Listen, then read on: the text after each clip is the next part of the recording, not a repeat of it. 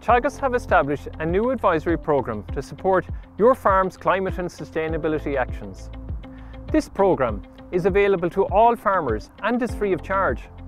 It will provide enhanced advisory and training support to you, helping you to select and implement climate and sustainability actions that will be tailored to your farm.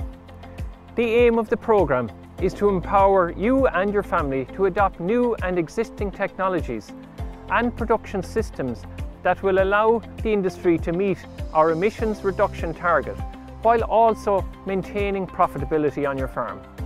Participation in the programme will be for 3 years. You will be supported, 1, to establish a baseline assessment of your current actions being implemented on the farm. 2, to establish total emissions figures for your farm, i.e. know your number. 3, to develop a tailor-made action plan for your farm. And 4, to be supported to enable you to make the plan happen through a range of advisory supports, including group-based and individual follow-up and advice.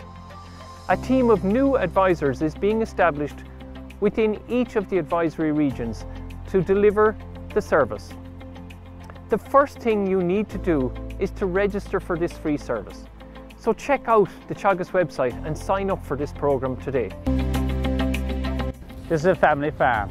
Climate action is the future. We need to reduce our emissions as a farm and as an industry to try and farm sustainably, to try and work with the environment, to try and safeguard our future. Every farm needs to know their carbon footprint number. On this farm, it's 0.78 kgs of carbon. Therefore, if we know it, we can benchmark against other farms. If we implement the different steps, we can see if it comes down, what's working, what's not, and try and get that figure as low as possible. On this farm, the top 3 steps. Number 1, the use of protected urea, trying to increase it every year. Number 2, implementing clover into the swards, be it in full reseeds or stitch in, trying to learn about clover. If we get a handle on clover, we can reduce our overall nitrogen use. And number 3, working on EBI the herd. If we can increase it, more efficient cow, less emissions, more profit out for the farm.